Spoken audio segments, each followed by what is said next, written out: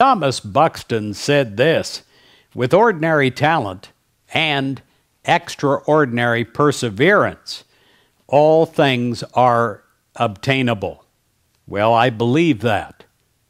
In James 1, verse 17, it says, every good gift and every perfect gift is from above. Now, let me stop there.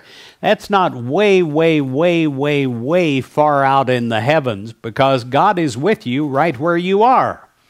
It is just slightly above your human thinking that might be closed over and locked in on old concepts, old ideas that are not working for you any longer.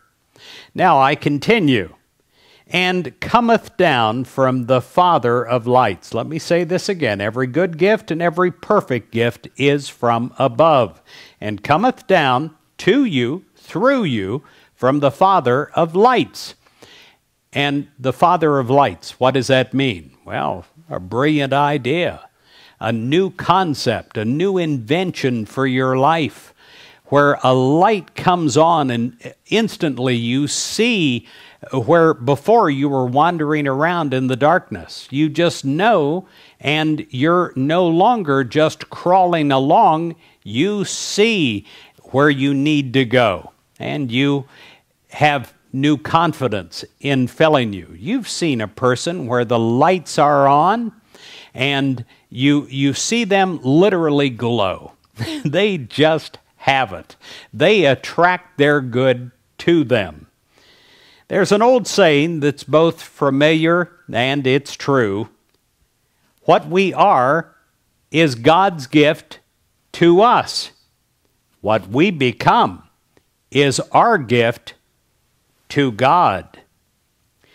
Each of us, my friend, we possess special talents given to us by God that can be nurtured or they can be neglected.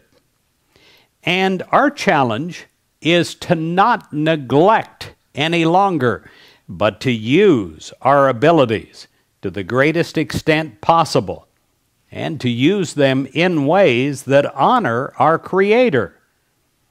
Are you using your gifts, your God-given talents, to make the world a better place? If so, that is something to congratulate you on.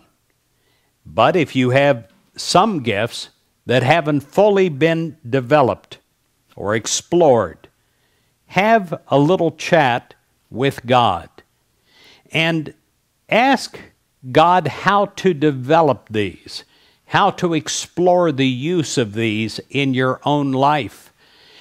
God gave it to you for use, not to put on a shelf somewhere.